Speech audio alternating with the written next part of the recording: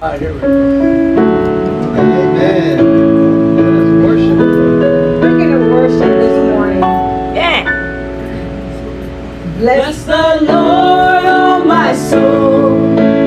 Oh, my soul. Worship His holy name. Sing like never before. Oh, my soul. I worship Your holy name.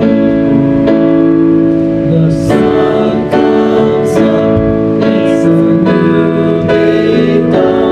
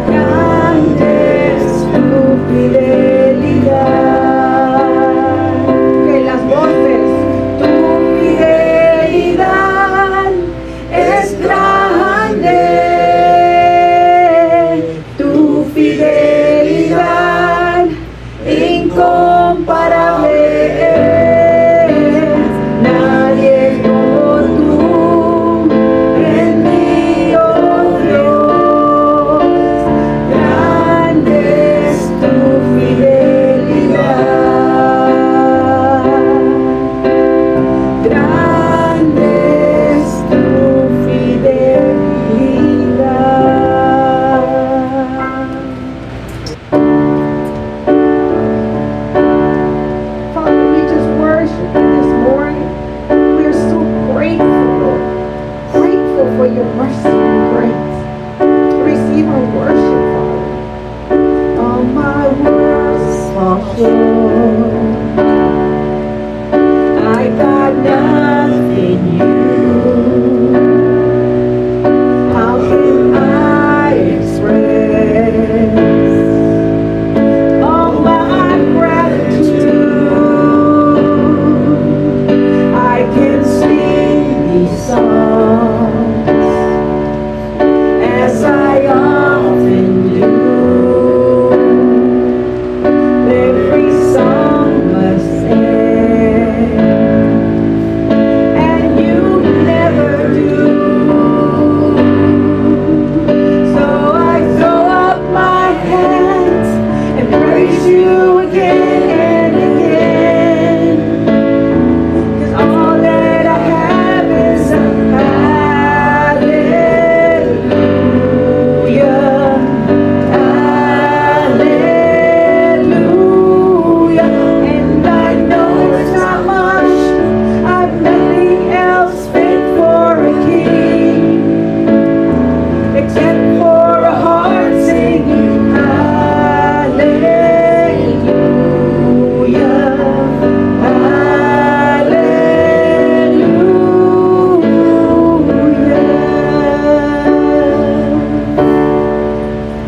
I got one response. I've got just one move. With my arms stretched wide, I will worship you. So I throw up my hands and praise you again and again. 'Cause all that I have is a hallelujah, hallelujah.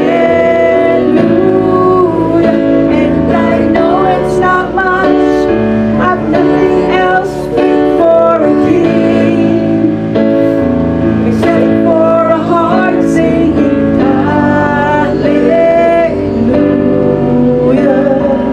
hallelujah.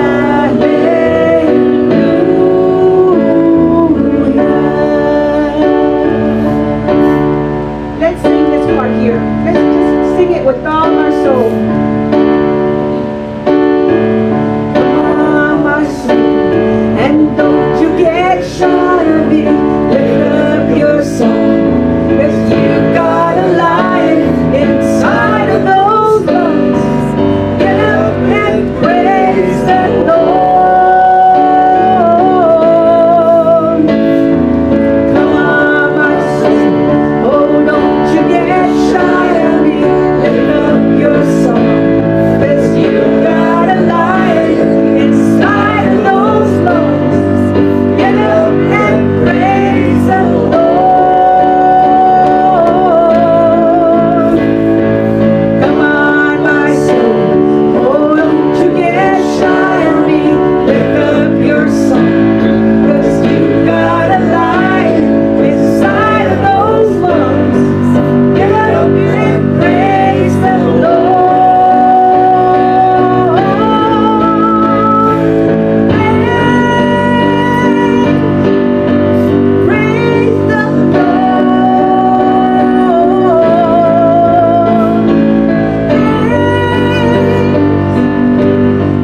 Praise the Lord.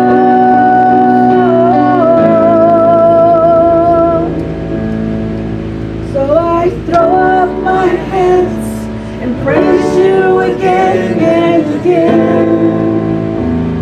'Cause all that I have is a hallelujah, hallelujah. And I know it's not much, I've got nothing else fit for a king, except for a heart singing hallelujah,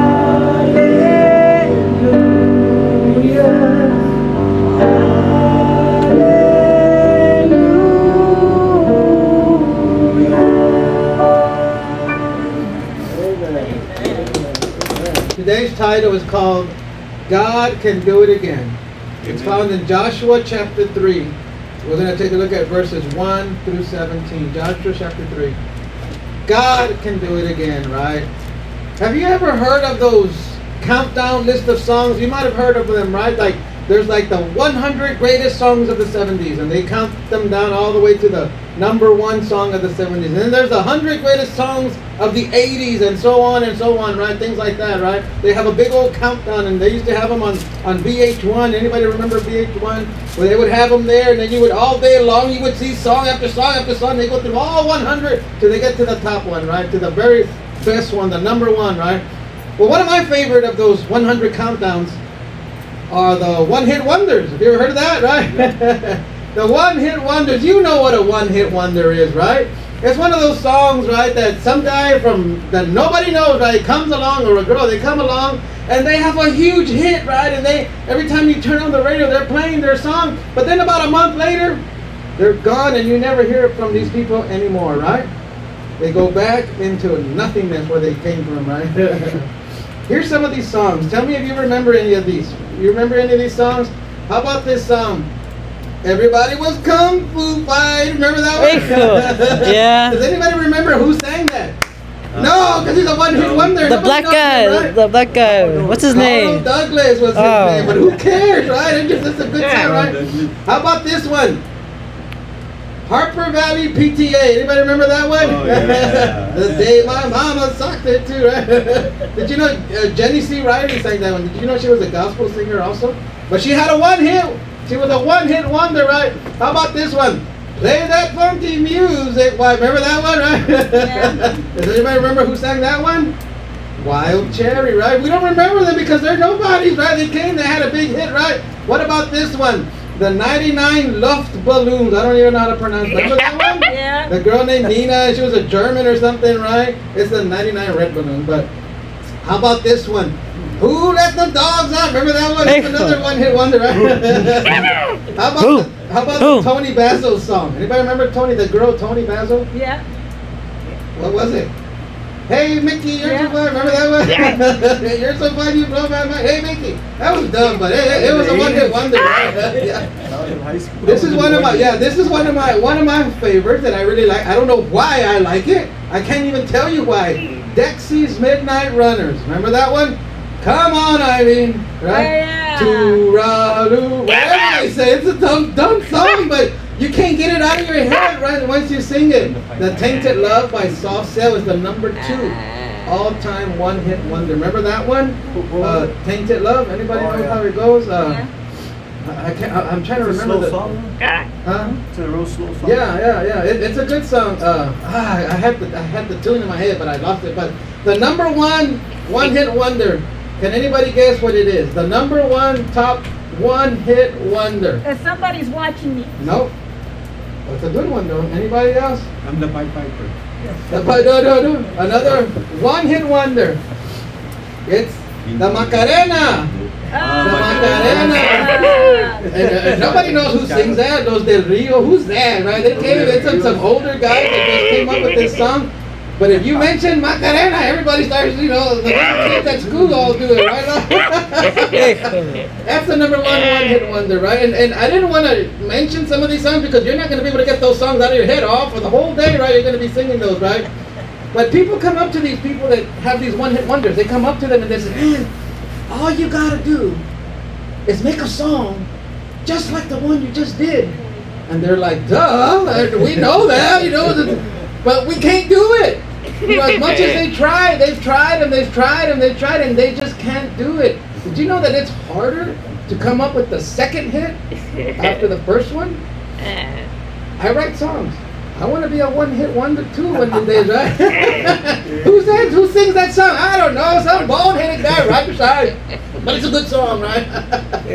There's people though that have written songs, bands that have a lot of hits. Like the Rolling Stones. Guns N' Roses. These guys, are the Rolling Stones even alive still? Did you know that they're still touring? They're still out touring. They're going to come this year, right? They're in their 70s. No, they're older. Yeah. They're in their Yeah. 80s or 90s, Yeah. something like that. They're They're old. barely standing up. They're barely standing up. Yeah, somebody has to They're go and late hold them up. They put a 60s. stick in the back of their shirt and hold them up. They're playing guitar with their arthritis The fingers. Rolling Stones should be called the Roaches.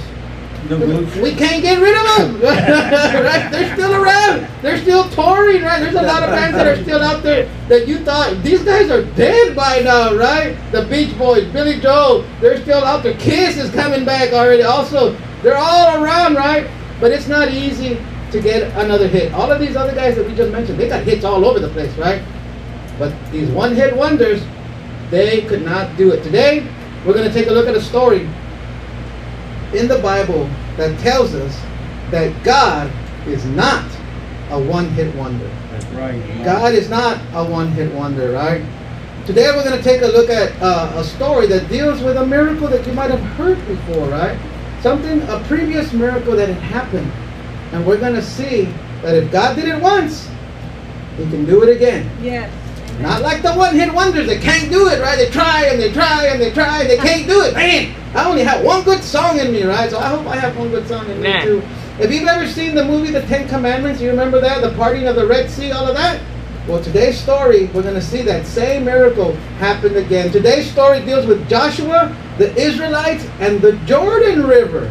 The Jordan River, right? We're going to take a look at it. We're going to divide this story into 3 parts. We're going to take a look at the obstacle, the miracle, and then the display of God's great power. Point number 1. You and I, we need to look out for the obstacles in our walk with God. There's going to be obstacles. Verses 1 through 4. Let's take a look at that real quick. The obstacles that happen to us. Look at verse 1.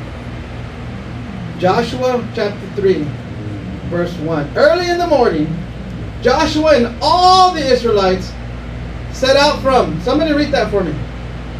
Set out from what? Shoot him. Shit them? I Shit can't them? get myself to say that Shoot word. him.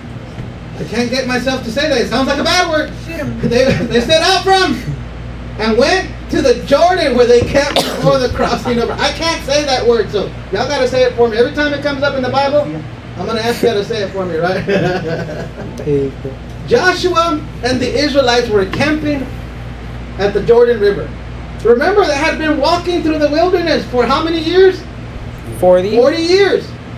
And their parents were worshiping idols. And God says, just because of that, you're not going into the promised land. You're going to walk for 40 years until every single last one of you dies. And once you die, your children will be the ones that go into the promised land, right? Well, Joshua and them are there. It's time to go into the promised land. And they're at the River Jordan. The Canaan, the land that flows with milk and honey is on the other side. They're on this side, right? It's over there, right? The place where there's peace and happiness and grapes the size of a basketball, right? You can sit there all day and eat one grape, right? And be happy for the rest of your life, right? But there was an obstacle. The river, the Jordan River was there. So what? Man, I can get across the San Antonio River easy. I could just jump in some places, right, and get across the San Antonio River. That's where my dad met my mom. When they first met, how old were you, Mom, when you met Dad? 13. My dad was 30. No. He's a few years older than her, But they met at the San Antonio River. Right, my dad says my mom had her feet in the river, and my dad walks by wearing a sailor cap. He was never in the Navy, but he would wear a sailor cap, right? So here we are at another river, right? And it's an obstacle for the Israelite people to get across. And the Bible says they could not get across. And why? Look at Joshua 3:15. It says, now the Jordan is at flood stage all during the harvest. This is the time that they were there. During the harvest, it's at flood stage. Now the Jordan River is not like the Red Sea. The Red Sea is a sea. It's big. It's huge, right? And God parted the Red Sea for Moses and the people, the children of Israel that were with Moses, right? The water drew back. You know the story, right? And the Israelites walked across the Red Sea. Was it muddy? or was it dry ground? Dry. Ground, right?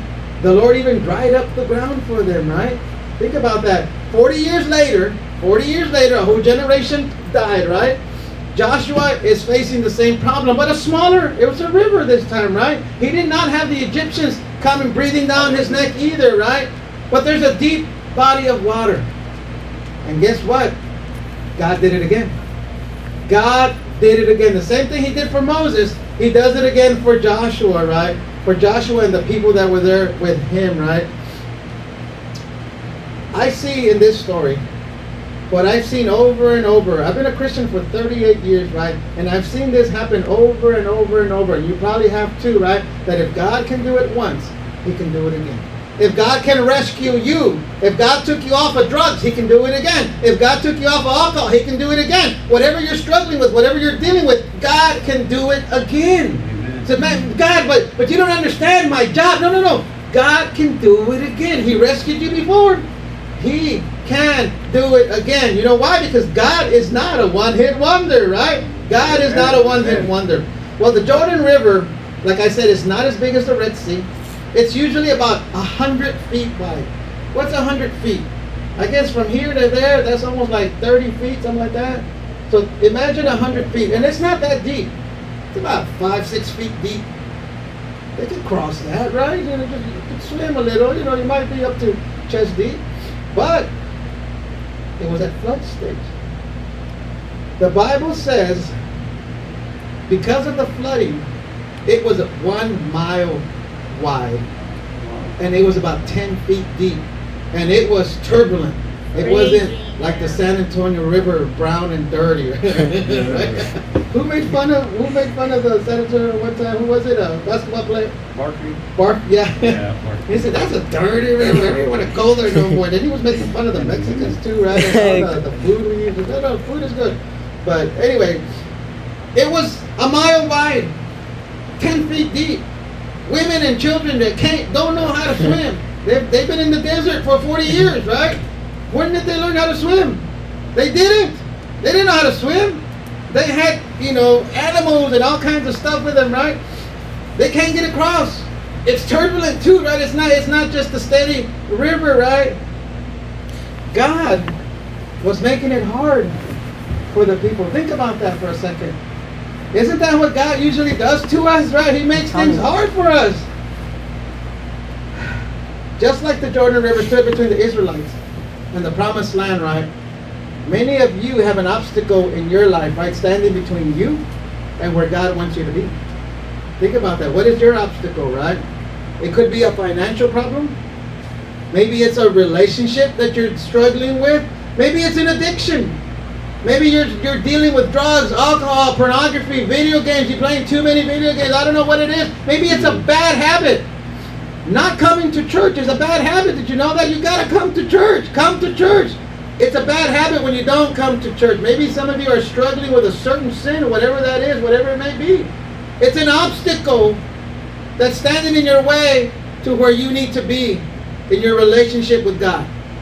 It's an obstacle. That obstacle is standing between you and the promise God has made to us as believers, as Christians. It's standing between you and the peace that God offers and the abundant life that Jesus told us about in John 10:10. Remember what he says? He's talking about the devil. The thief comes to steal, kill, and what? Destroy. Then Jesus says, but I came to give you life and life in abundance. Amen. What does that mean? Does that mean I'm going to live to be 130 years old? That's abundant? No, that's not what he's talking about. He's talking about giving us a good life here on this earth. It may not be riches. There's nothing wrong with having money. I know many Christians and believers that are millionaires. But you can't even tell. They drive a Suburban, you know what I mean? He could buy any car that he wanted to. But he drives a Suburban. A friend of mine, a good friend of mine. And he does it on purpose. He says, I don't want people to think, that I think I'm all that just because I'm a millionaire, right? So he gives us the abundant life. The Lord wants to give us that, right? But obstacles are a part of life. Nobody can get away from it, right? Obstacles, problems are going to happen. Doesn't matter who you are, what you are, how much money you got, how much money you don't have, whatever, you're gonna have problems. As long as you're alive on this earth, you're gonna have problems.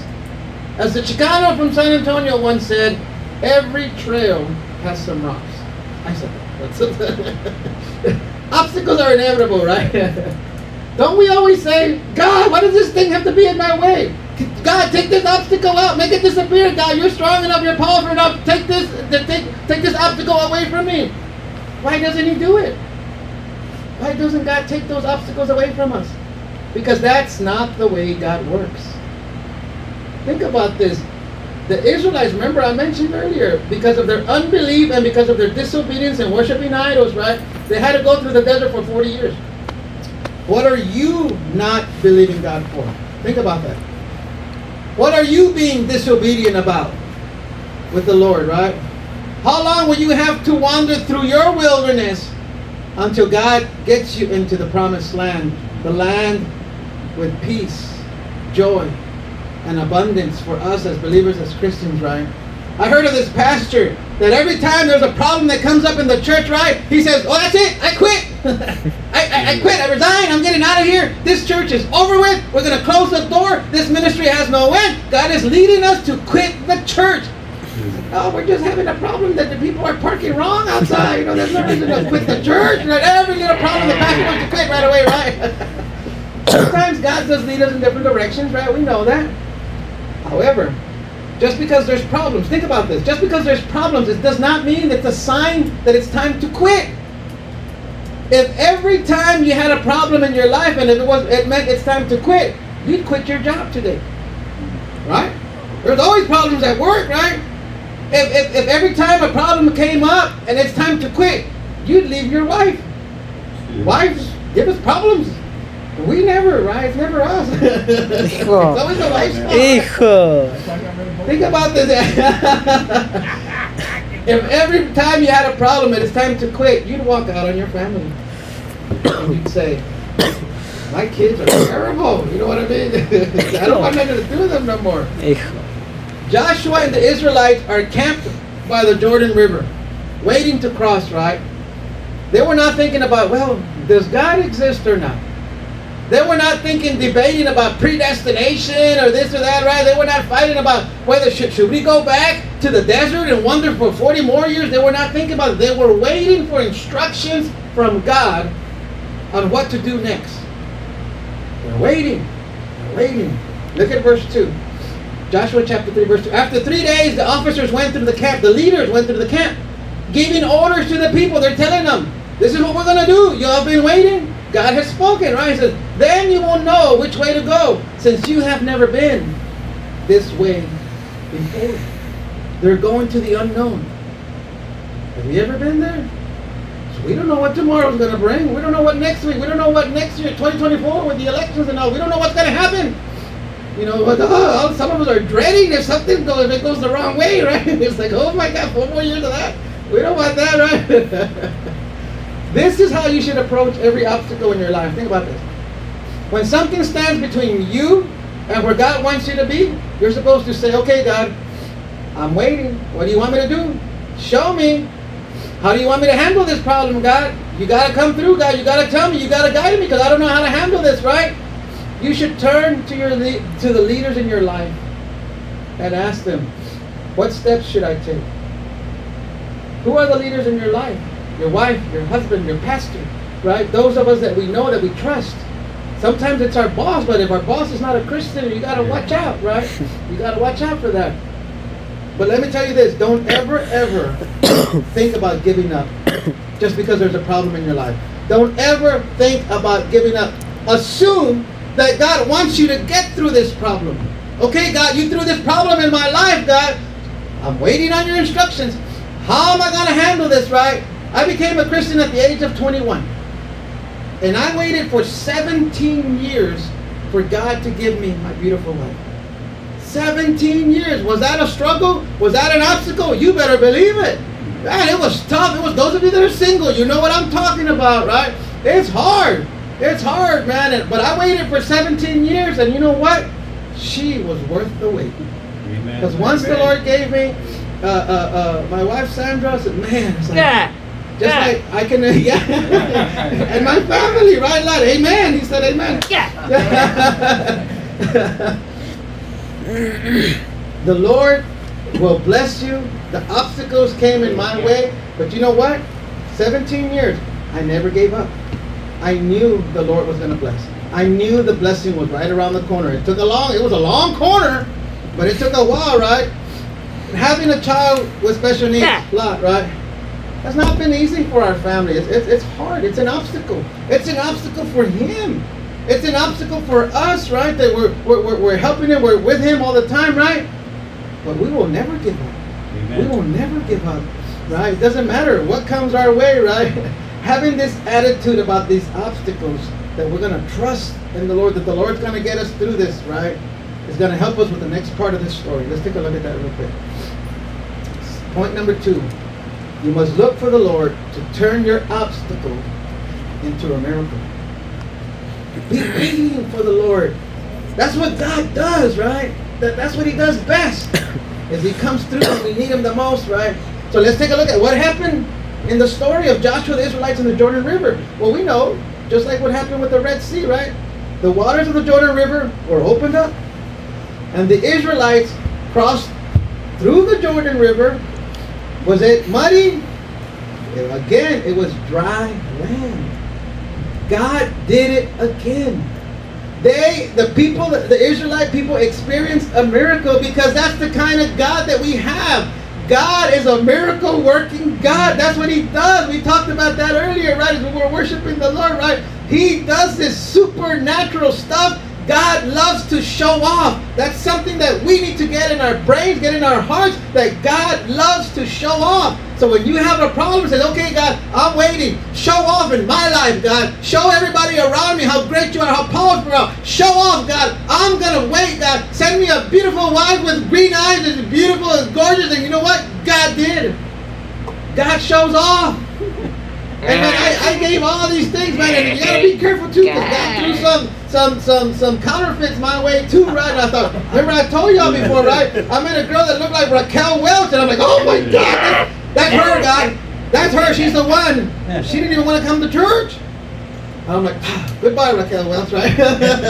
See you later, Raquel Welch. And then another Jennifer Aniston girl, looked just like Jennifer Aniston, gorgeous, beautiful, and she wanted to go out with me, right? And I'm like, oh my God, come on, you're in, Jennifer Aniston. And then she told me too, you go to church too much. Yeah. If we get married, you're only going to go on Sunday morning.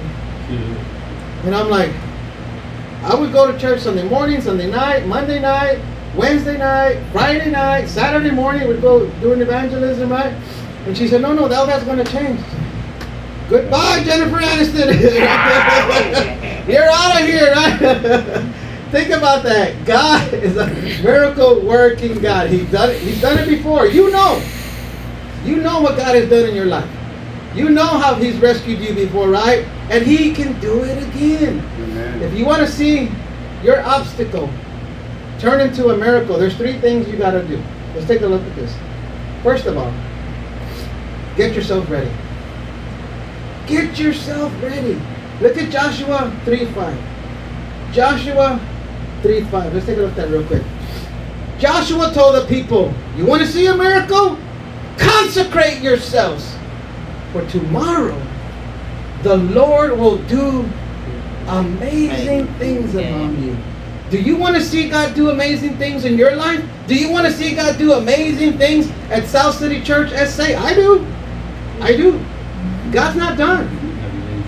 What do you got to do? What did he say? Consecrate yourself. What in the world does consecrate mean? It means to purify yourself. It means to set yourself apart for God. My brother Pete, Pistol Pete, right? He would always tell everybody, he said, why do you call yourself Pistol Pete? He said, because I'm always loaded.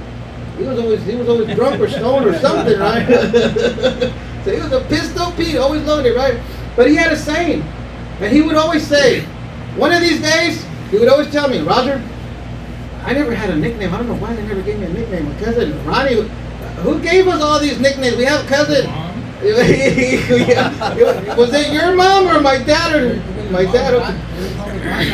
Rana, yeah, Rana. That's where Ronnie came from Rana. Okay, is he cool? We call him Rana. And my cousin Mando was Pepino. And then we have Pechicho and Toto and Fifi, Fat Fifi, all these guys. I never had a nickname. I don't know why. But anyway, my brother Pete would always say, one of these days, I'm going to get my act together. He would always tell me, one of these days, but he wouldn't say, get my act together. He would use a bad word, right? He said, one of these days, I'm going to get my act together. One of these days. And by that, he meant that one of these days, I'm going to stop drinking. Because one of these days, I'm going to be a better father. One of these days, I'm going to pay more attention to my children. To consecrate yourself means to examine yourself. Examine your habits. Examine your thoughts. Examine your words. How are you speaking to people? I mean, I got to always tell myself this all the time. God, you got to help me with this, man. God, you got to help me to get my act together. You got to help me, God. The day has to come today, right? Think about it, South City Church. We got to get ourselves ready. It's time to examine our lives closely and say, what am I not doing that God wants me to do? And what am I doing that God doesn't want me to do, right? We got to look at our life thoroughly. And we got to find out, okay, God, what direction do you want me to take? Are we the church of the living God or are we not? Right? Are we on a mission for God or are we not? Are we ready to take on the giants that are going to be across the Jordan River on the other side in the land of Canaan? There's giants there. There's also the, you know, all the flows with milk and honey, but there's also giants that we're going to have to fight. The second thing you got to do to get ready to consecrate yourself, right? Get your feet wet. Get your feet wet. Look at what God says to Joshua. Verse 8. Tell the priests who carry the Ark of the Covenant, when you reach the edge of the Jordan's waters, go and stand in the river. So it's a little different from the other miracle, right, with Moses and the Red Sea. What's going on? Look at verses 15 and 16. Now the Jordan is a flood stage. We saw that, right? Yet as soon as the priests who carry the Ark reached the Jordan and their feet touched the water's edge, what happened? The water from upstream stopped flowing. It piled up in a heap. God had the leaders of the Israelites they went first. They took a few steps into the river. Then the river parted. It was like God was telling them, you know what? Don't just stand there doing nothing. Some of us come to church and do nothing.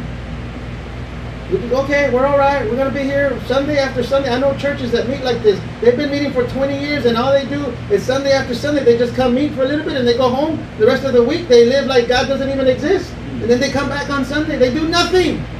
God is telling the leaders, you know what? Don't just sit there and do nothing. Start moving forward. When you start moving, then you can expect me to move. Amen. Take the first step.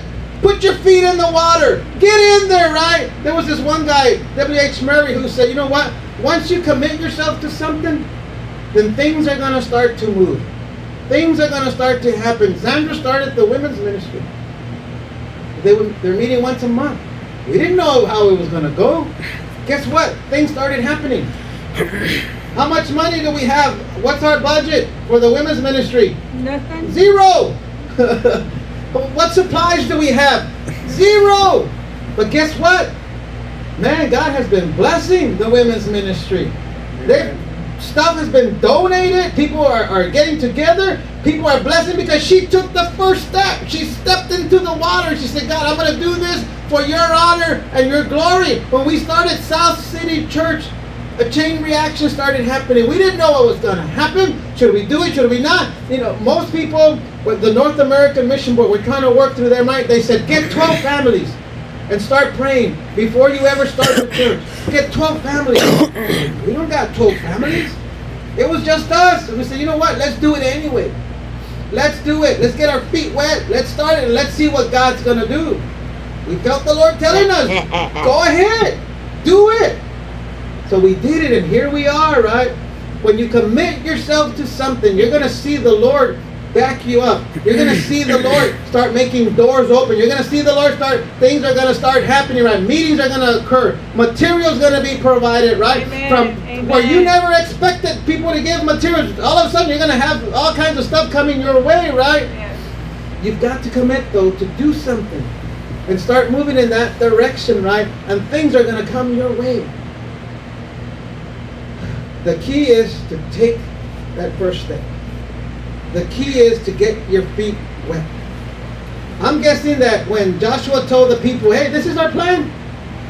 The guys are going to go first and they're going to stand there. What do you mean, Joshua? Where's the boat to get us across? No, they're just going to stand there in the water. Their feet are going to get wet. But hold on, Joshua. That's not a plan, Joshua. That's your strategy? Are you crazy? We want Moses back, What do you mean take a few steps in the water? What good is that going to do, right? Well, here at South City Church SA, we're looking for a building. We know that, right? Should we merge with another church? Should we rent a fancy building that we can't afford? Should we get into debt, right, and buy a brand new facility? Some of you are thinking, man, I don't like any of those choices, right? I don't think any of that's going to work, right? Well, here's what we've learned. We can learn from the story of Joshua, right? We got to just start taking steps into the water and then watch the water part. Watch what God's going to do. We moved into this building. We were over there, right? Meeting over there at the other place, right? We moved here. It's an obstacle. Because there's a lot of maintenance that needs to be done here, right? It's an obstacle in our lives, right? And for our church, for our meeting times when we gather to worship the Lord. But we got to start looking for God to turn this obstacle into a miracle. Do you think He can do it?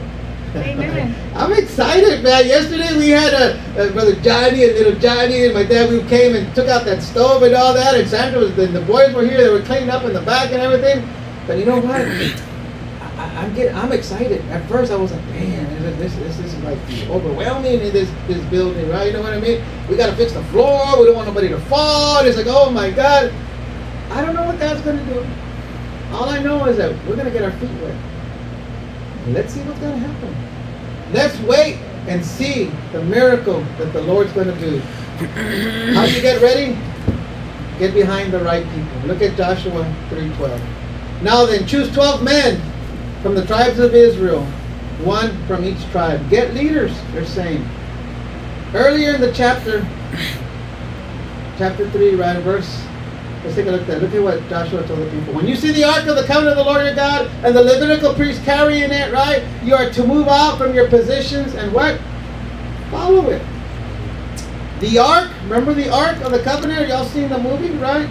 The ark of the covenant was a symbol of the presence of God. When they saw the ark, God's presence was there.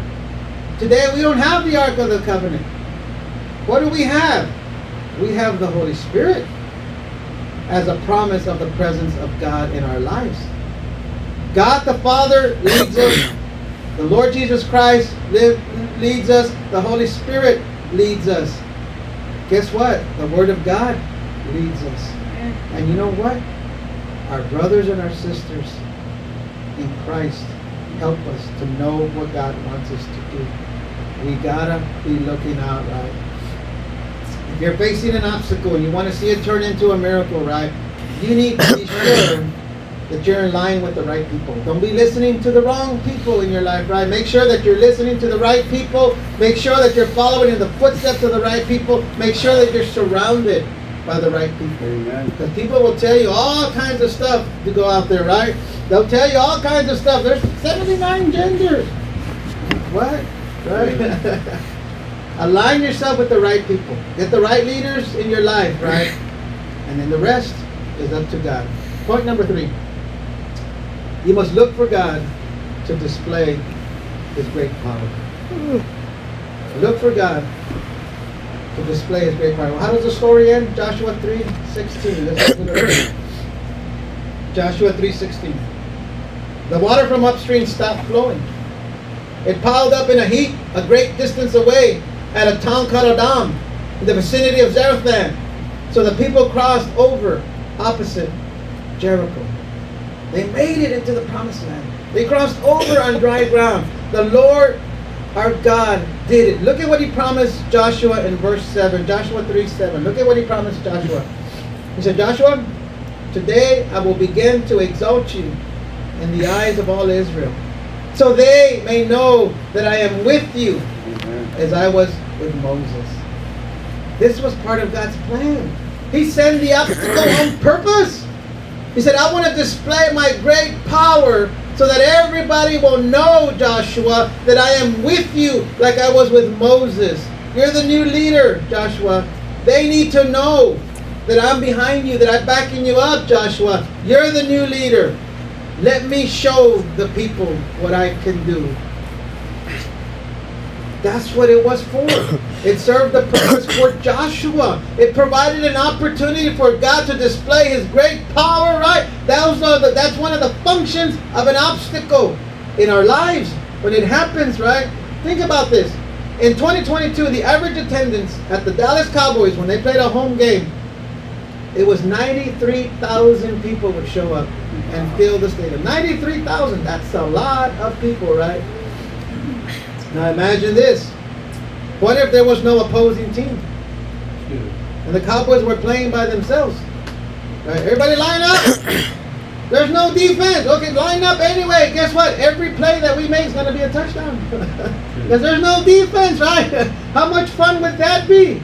You don't want to go see the Cowboys just to go practice. Some people are like that, but no, you want to see a game. You want to see an exciting game, right? That just seeing them practice is not that exciting. Do you think 93,000 people are going to show up on a Sunday afternoon to go watch the team run someplace? No.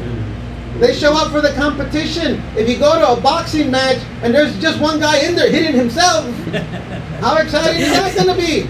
You want to see two guys in there fighting, right? You want to say, okay, how good is it? Come on, man. Let's see what their tactics are. Let's see how they end. Let's see who gets knocked out. Let's see, let's see how many teeth fly out, right?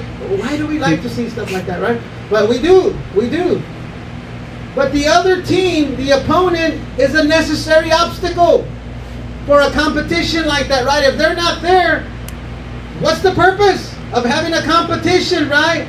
The purpose is to allow for the possibility of a great game. That's why you go to see the Cowboys and stuff, right? Playing like that. They lose all the time, but hey, I'm still a fan, right? The obstacles in your life, think about, serve the same purpose. They're a part of your life, right? All of us have problems. All of us go, you can't get out of it. If you're alive, if you're a person, a human being, you're going to go through problems, right? But God has the power to work through your obstacles. You know why? So that His name will be glorified. That's what He did with Joshua here. That's what He was doing. Conclusion here. As far as God is concerned, think about this. As far as God is concerned, every obstacle in your life can be transformed into a miracle. Isn't that great? It's like, send more problems, guys. Send more obstacles my way. I want to see your great power. Okay, slow down, guy. You're giving me a little too many problems now, guy. You know what I mean? Slow down, slow down. Some of us have been in church so long that when we see God make a miracle, we're like, oh yeah, that's just another miracle. We take it for granted. But every time we see God move in somebody's life, we should be so excited. Oh my God, I can't believe, look at how God worked in your life. That is awesome. Look at what God is doing in your life. That is great. That is awesome. We need to be excited every time we see God work and remove an obstacle and glorify Himself through that obstacle. We should be excited about that and not take it for granted. Just because we've been a Christian for so long, oh, I've seen God. Oh, another alcoholic has been rescued. No, it's not, man. Praise the Lord, man. You were an alcoholic, so was I. Guess what? God rescued you. He rescued me. Praise the Lord, right? Amen. You didn't have to go through no 12-step, no, none of that. It happened like that. The Lord can change you, right? What obstacle has God removed in your life? Think about this. Everything God has done in your life, His name has been glorified. Amen. Because of you. Because of you. God did it before, and He can do it again. He will do it again.